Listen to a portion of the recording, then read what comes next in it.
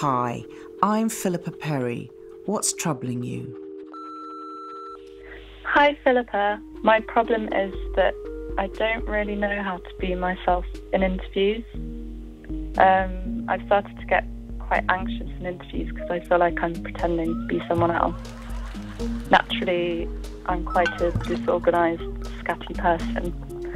And in previous jobs, I've always had issues with being late or not turning up for work. These were part-time jobs that I had as a student, so I wasn't really that invested in the roles. I know that I wouldn't treat any employers like that now that I've grown up a little and I'm serious about having a good career, but I still get anxious when I'm asked about my character because I feel like I'm having to lie and be someone else. I've never taken any work roles that seriously before, so I'm actually not sure what positive personal qualities I would bring to a job. Is there any advice you could offer me? Thank you. Hey, come over here. I want to whisper something. We are all pretending. You know what I said when I wanted to be a video agony aunt at The Guardian? I said I could do it. How could I possibly know that? I hadn't done it before. Interviews are a dance. They know that, you know that, and it's about how well you can dance together.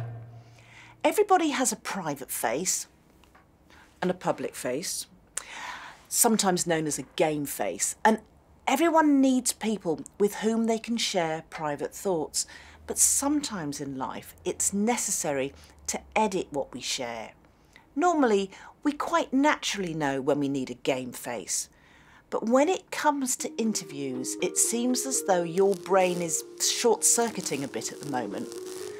The fact that you weren't the most reliable of employees when it came to casual student jobs is flooding your brain, and it seems to be becoming more important than the fact you achieved a degree, which must have taken some willpower and self-discipline to obtain. This old idea of yourself as unreliable isn't some ultimate truth. It's an intrusive thought that is in danger of sabotaging you. In other words, shift your focus away from an old idea of what you once were like and towards a new idea of what you can achieve now. Play the game.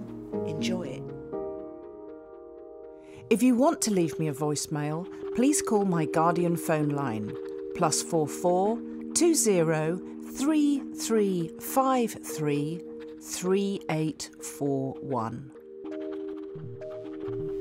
Hi Philippa, I've been doing a PhD now since 2008 and I just can't motivate myself to finish it.